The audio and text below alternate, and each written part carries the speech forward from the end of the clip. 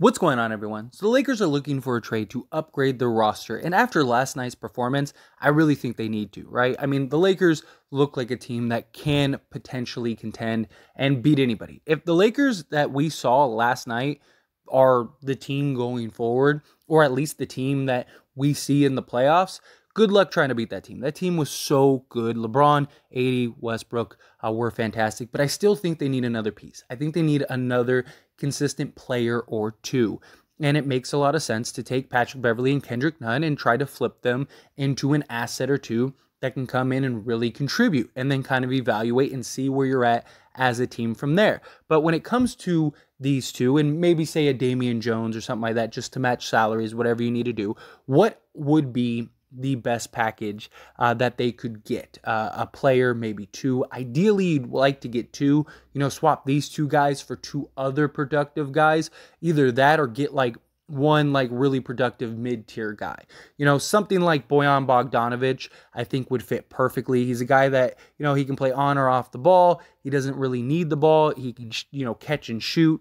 I was even looking into his catch and shooting stats not too long ago, and he has about 60% of his shots are within 10 feet or are within, basic catch and shoot range. 27% is from catch and shoot. Another 31% is at within 10 feet. So usually assisted points. And then he has 40% that are from pull-ups, but not every one of those pull-ups are necessarily him, dribbling a bunch and then coming in. And a lot of it is just him getting a shot or him getting the ball, pump fake, take a step in or whatever, boom, pull up. Something along those lines, right? So he's a guy that doesn't really need the ball too heavily, but can give you 20 points a game. If you can take two unproductive guys and turn them into a productive guy, that is beautiful. If you get like a Sadiq Bey, that's even better. That might be the best deal in my opinion. But another real viable option, and one that I want to talk about and explore, and I kind of want to dive into several options as we get and approach December 15th.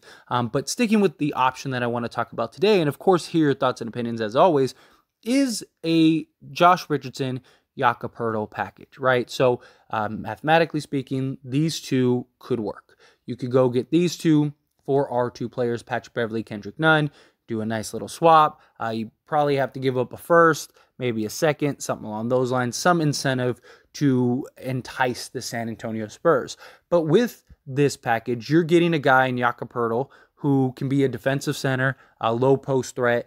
Shooting-wise, not very great, but if Anthony Davis can start knocking down shots, that could be hugely beneficial, right? We saw Anthony Davis go 2 of 3 from 3. He looked like his shot was a lot more fluid last night. Was that kind of an anomaly, or is that something that we can expect going forward? That's a big thing because up until last night, his shot has just not really been falling.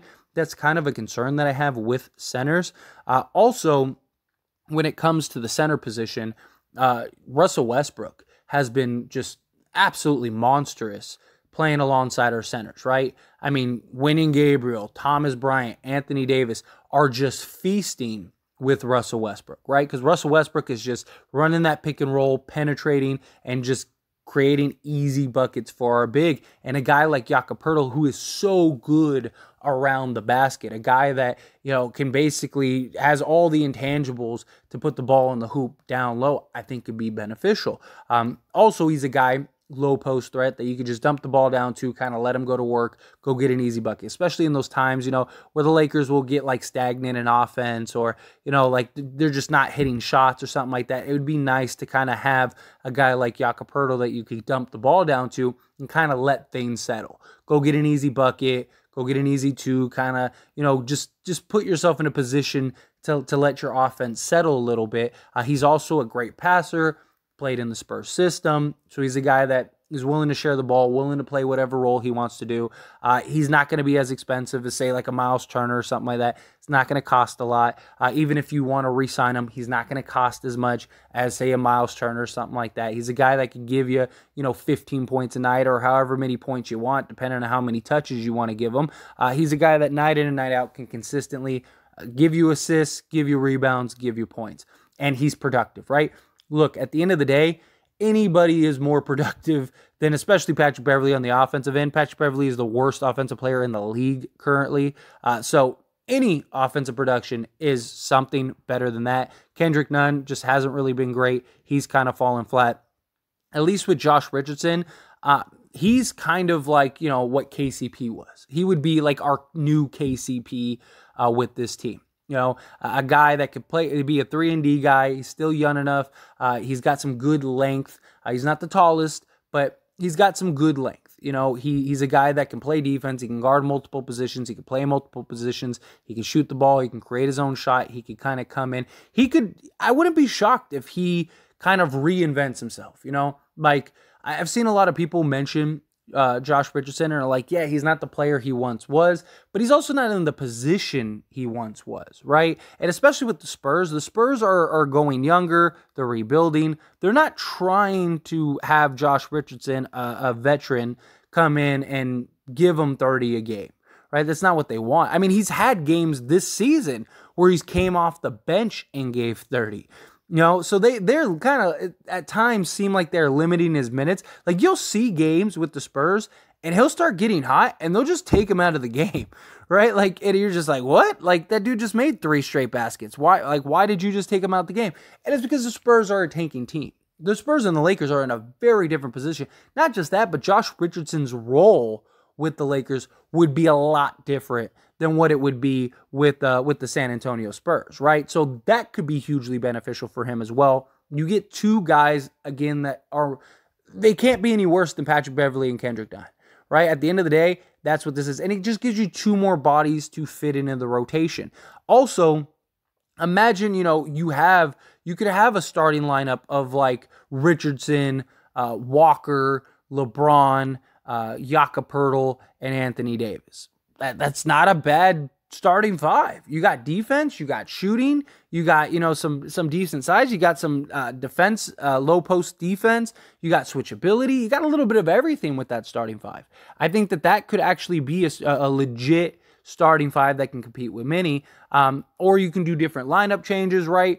You could, maybe keep AD at the 5, bring Jakob off the bench, have him kind of be the backup center for Anthony Davis, and then go, LeBron at the 4. Maybe you have Walker, Richardson, and Reeves, or Schroeder, something like that. That's an option that you could do as well. I just think it gives the Lakers the flexibility and the versatility that could be very solid.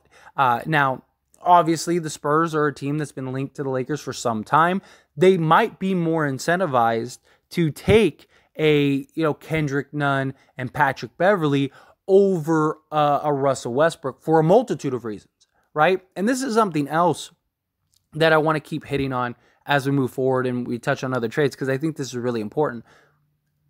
Teams may be more inclined to take Beverley and Nunn because they may be easily tradable as opposed to Russell Westbrook, right? So, for example, like Russell Westbrook is hard to trade. If you're the Spurs, you're probably not trading Russell Westbrook, right? He's a $47 million contract. You're a tanking team. You're not trying to take on, all these various salaries and players that can try to help. You're not in a position like the Lakers, right? So you're just taking on Russell Westbrook just to buy him out.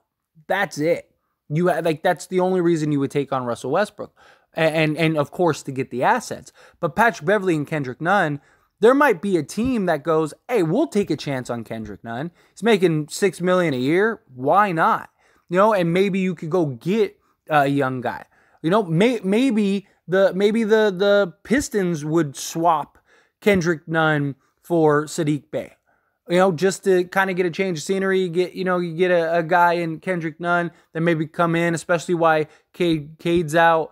Maybe do something like that. They might not want to do that for the Lakers, but maybe they'll do it for another team. Lakers tax is a real thing. The point is that it's easier to find options for a $6 million and $13 million player than it is for a $47 million player. So you could move Bev and Nunn in individual trades or one trade or whatever, or just buy them out. It's also cheaper to buy out $18 million, $19 million than it is to buy out $47 million, right? So that's another thing too. So it might also make the Lakers getting these 2 guys that much cheaper. And I think that is something that is important to at least note for this potential trade going forward. And look, again, I still think if it was down to the Spurs and the Pistons, I would personally probably do the Pistons trade, but I don't think this is a terrible second option. I really think Josh Richardson could come in, kind of be our KCP level player, which we could really use, right? And I mean, KCP, it's not like KCP was 6'8", so it's one of those things. Like, I really think that Josh Richardson can come in, be that guy, have him and Walker kind of running the defense, protecting the perimeter, protecting the wing. Would I like more size on the perimeter? Absolutely. But who's out there right now, really? Bojan Bogdanovic, yes, he's got size, but the problem is he's not a defender. He tries, he's serviceable, but he's not really a defender. Saddiq Bey isn't really a defender. He has potential. He's young. He's got the size. He's got all the intangibles to potentially be a defender. And maybe Darvin Ham could get him to be a defender, but he's not really a defender. You know what I mean? Like the Hornets deal, maybe, but you got to probably trade Russ to get any of those pieces. Maybe you could get some other, like a PJ Washington and Kelly Oubre, who I want to talk about. That might be the next video that I do in this little segment. But outside of that, I think you get a solid defensive scoring low post center. Get a 3-and-D style shooting guard, small forward. Is he a little undersized? Sure, but he's got a good long wingspan, which is good. So at least you got some length there to just make things difficult. And it's just another body. You get 2 more guys into your rotation, which right now the Lakers have several, right? Got the big 3. You got Reeves, you got Walker, you got Troy Brown, you got Wenyen Gabriel, you got Thomas Bryant, Dennis Schroeder. So there's 9 guys right there. On top of these 2 guys. Now you're a legit 8 to 10 players deep. You got great rotation. You got several guys that can give you at least 8+ a game. Like Jakob Poeltl can give you easily 10 to 15 a game.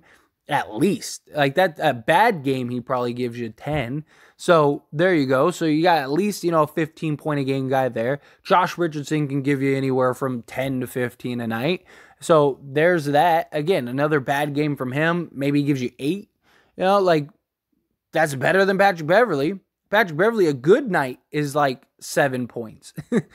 So it's like you're getting that production. Same thing with Kendrick Nunn. A good night is like 7 points, maybe 10 points. So to go get 2 guys that can provide that, and in place of 2 guys that aren't providing that production, I just don't see how you could lose. And then you can kind of reevaluate and see, okay, how do we look now? How does this team perform now? Is this team, there? Are we good? Or do we need to do another deal? And then maybe you go and maybe you do the Russ deal if you need to. But anyway, as always, this is a discussion, so I want to hear from you. Let me know your thoughts and opinions down in the comment section below. What do you think of this deal? Would the Lakers do it? Would you do it? How do you feel? Good, bad, ugly, somewhere in between. However you feel, I'd love to hear your thoughts and opinions. So let me know down in the comment section below.